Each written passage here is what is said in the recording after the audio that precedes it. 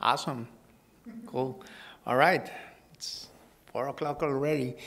Thank you for being here. I'm grateful to be here. I almost didn't make it because of, close. But I'm going to talk about my experience in participating in this event in Los Angeles for some time now.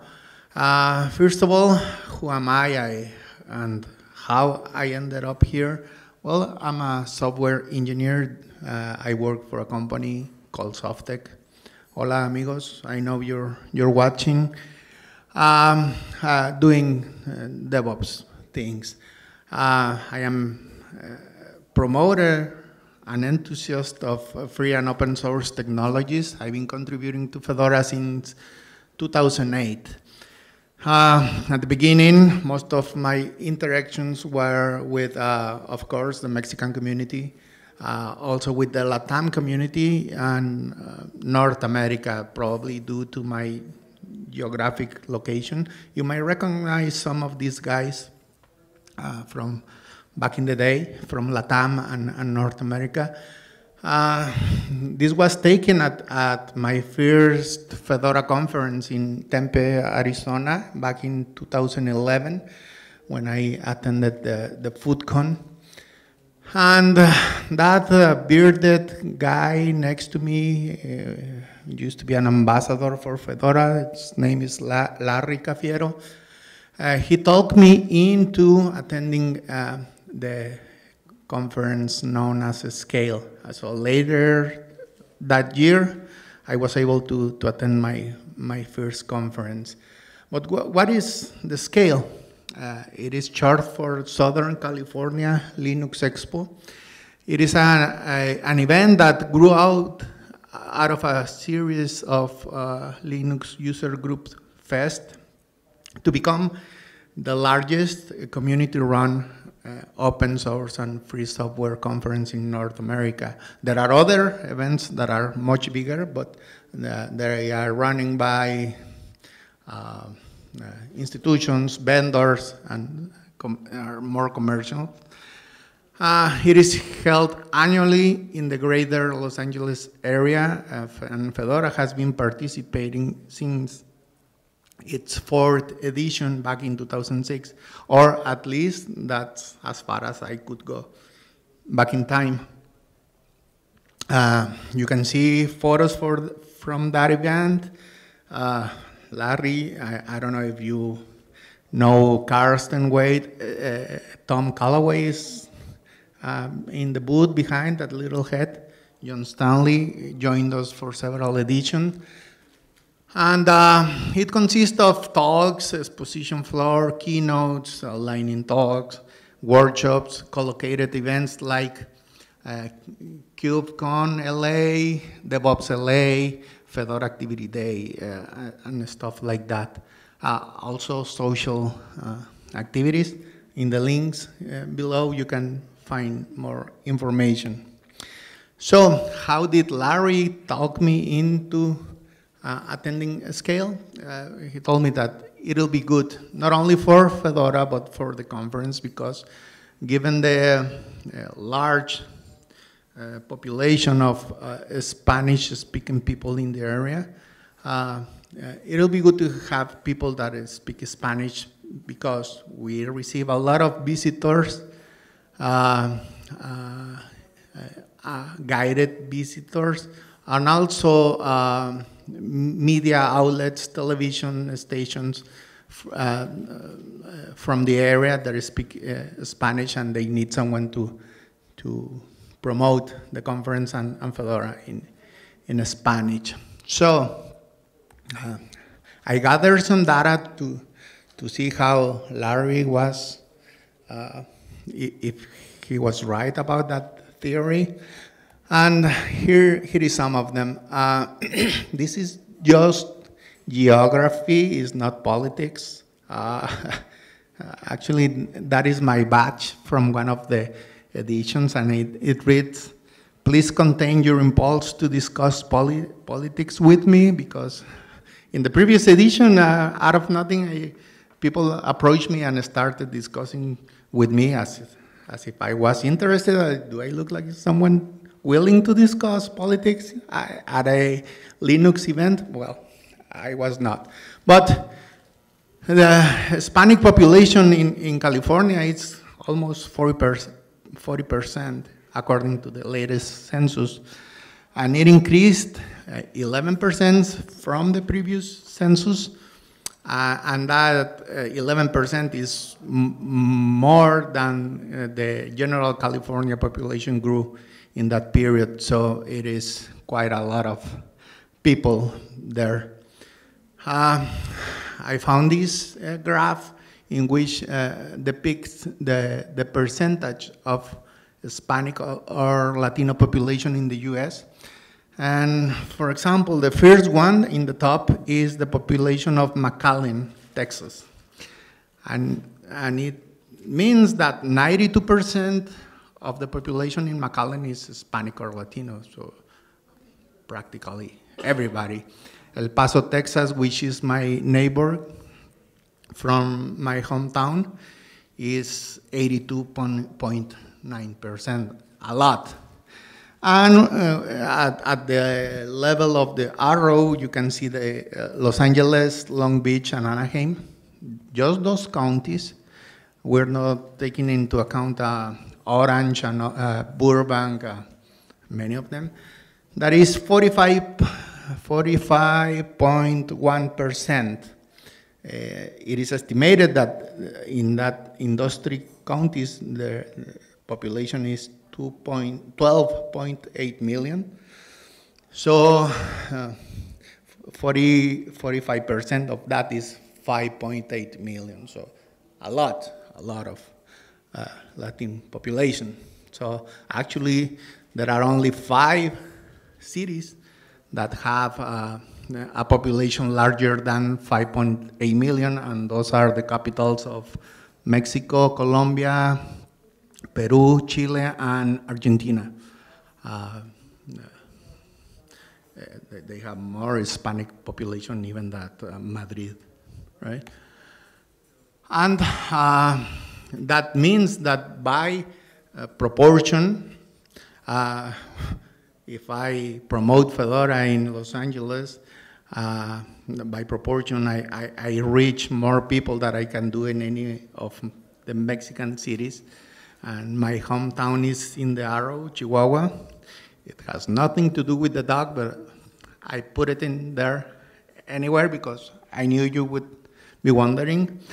The second one in the list is Tijuana, which, by the way, we get a lot of visitors from Tijuana, which is great due to the distance. It's pretty short, but we can reach Tijuana, and of course other big cities like Monterrey and Isaac. That's my man, Guadalajara. All right. Okay, those numbers are cold, but the effects are warm. Because whenever you encounter someone from a member of your minority, there are some positive effects. For example, an increased sense of belonging and validation, stronger social support and solidarity. You can serve as a mentor or as a role model. If this guy could do that, why can't I do the same, no? And probably not applicable, but collective action and advocacy in defending common interest, rights or interest, right? So this t-shirt that I'm wearing right now and the one that is in the slide, I tried to use it on Saturday, in the day of the conference, because Saturday is the busiest day for Scale. And I have noticed for some years now that people read Mexico, Fedora Mexico, and they automatically approach, oh, you're from Mexico? Yeah, I'm from Ecuador. Awesome. Do you want to know what is Fedora? or I'm from, my parents are from Guatemala. Awesome, cool. Are you already using it? It is like, oh, I wasn't expecting to see someone from a speaking Spanish minority, right? So that is a positive effect that I have noticed when I just let the people know that I somehow speak Spanish, right? But yeah, Larry was right. There are a lot of attendees. In the photo in the left, we have a guided visit organized by the conference, and most of the students were from a Latino background. And in the right, we have been interviewed by a local tech media, right in the booth, right? Carl, I mentioned San Antonio and you missed it. Dude. So you might be wondering, has the language been an issue? And I'll say no, not the language itself, because you can express or communicate an idea with the level of domain of the language that you already have. You may achieve to transmit your ideas, right? But there is this other thing called the paralanguage, which involves the tone of your voice, your expression, and it's very tied to your culture. We Latinos like to hug and high five, and we yell and we laugh and we kiss hello and we kiss goodbye, and that's us. But that's not imply that other cultures are willing and to do that. So it has not been an issue yet, but you have to be careful with that. In the picture, it is a picture taken in the conference. The guy in the top right, that is Bint Cerf, considered the father of the network that supports the internet as we know it right now. And he was demonstrating some communication issues at the beginning. Might not have much to do, but it is taken from the conference. So what has worked well for us? I think that many things. Back in the day, when we gave away CDs and DVDs with the Fedora image, they were very well received by the people. Actually, many people stepped by our booth just to grab a copy of the latest Fedora edition and to tell us that they like them, they use them, they collect them, and they wanted to have a DVD of Fedora. I know that DVD days are gone now, but back in the day, that worked well for us. Also, we have diversified what we have on the booth for displaying. Sometimes we had one laptop per child laptop that attracted to many people. Tom Callaway took a 3D printer for a few editions, and they were very, very popular. Whenever we demo the Fedora Music Spin, people stand by your booth to play the guitar or the piano or whatever. It's been very popular. And the last edition, we had a laptop with Fedora Silverblue, and we had a container with the Windows Pinball game, and a lot of people was nostalgic. Oh, is that Windows? No, it's pinball running in a container in an immutable desktop. That worked well. We're a community. We are not a big vendor, so we cannot raffle big stuff like other vendors, like some other have Nintendo Switches and stuff like that. We're not. But the mugs that you see at the registration desk are very popular. People appreciate them, and they gather for the raffle. We have also give away some power banks, and they have a lot of acceptance. The Fedora Activity Days, that is something that we did for some editions. We have a room like this with pre-configured activities for newbies and sysadmins and for system administration, or to create a collaborative application between the attendees. And that is something that worked well for us. And I think that people appreciate that whenever they approach our booth, we're always willing to listen and try to resolve their doubts. Whenever we're unable, we try to point them to the right channel or people who is able to assist. So I think these are some examples of what has worked well. And also collaborating with other teams like Red Hat, CentOS, GNOME, and other communities. Sorry. Or so the people said. I think it has worked well, but we have been recognized with this award by the vote of the people.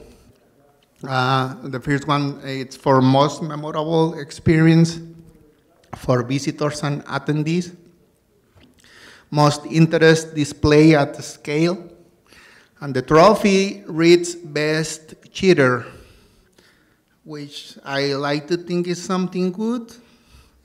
I hope that there is another connotation than the one that I know, because cheater in my limited language means something bad, but well, we got that as well.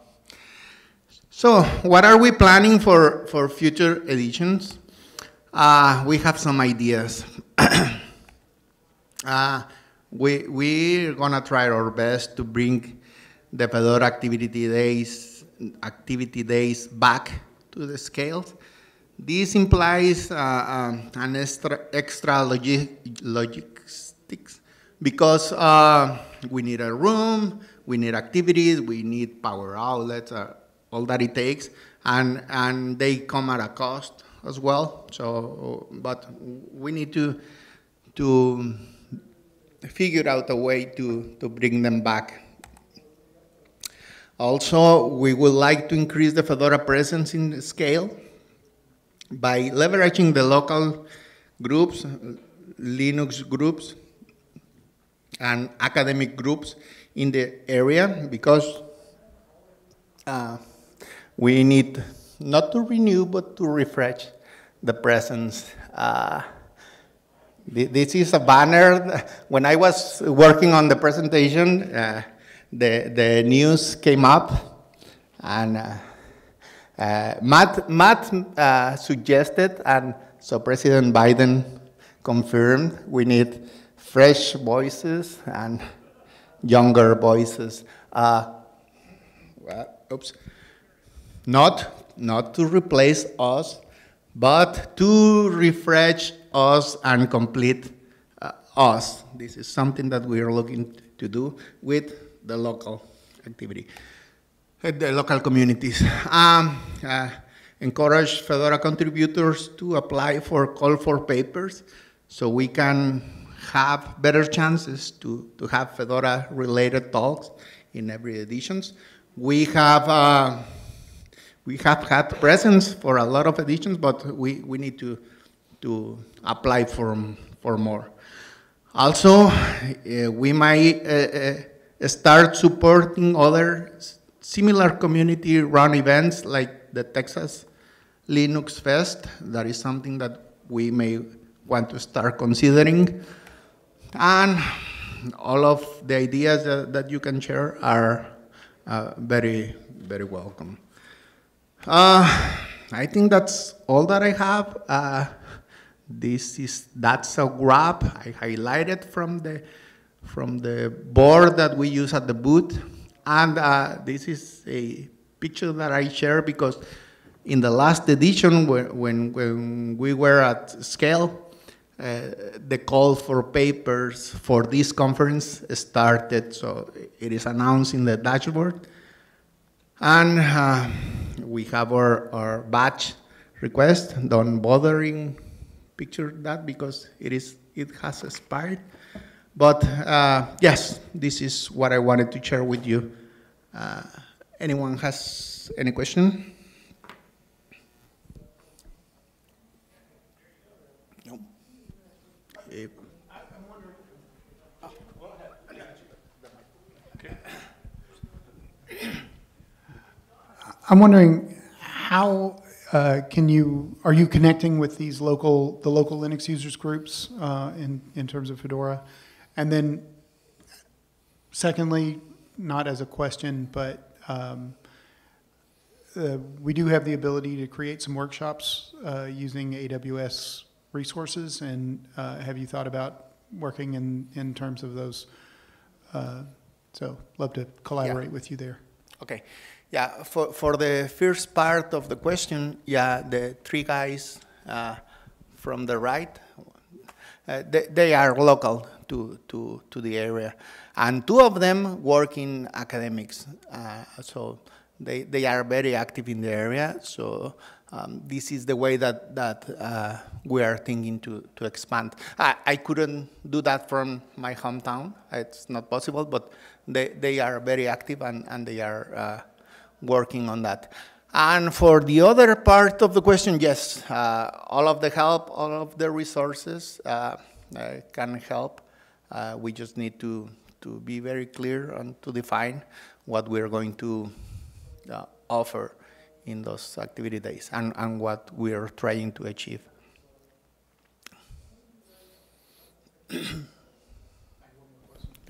Yeah, sure. As someone who's native to Mexico, I spend a lot of time in Oaxaca, okay. And I've been very interested in how I could bring Fedora more into that community. It has been difficult for me to find maybe the right people in situations. Do you have any advice in terms of bringing that to populations that are not English speaking? Okay, yeah. Sometimes we even us, we have a hard time trying to identify those persons. For Oaxaca, I personally know a couple of contributors. If you want to reach me by the email that I shared, I might get you in touch with those guys.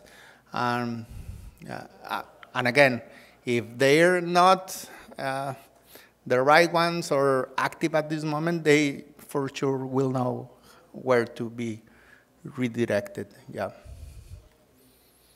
Yeah. Anyone else? Give it up for Isaac and his.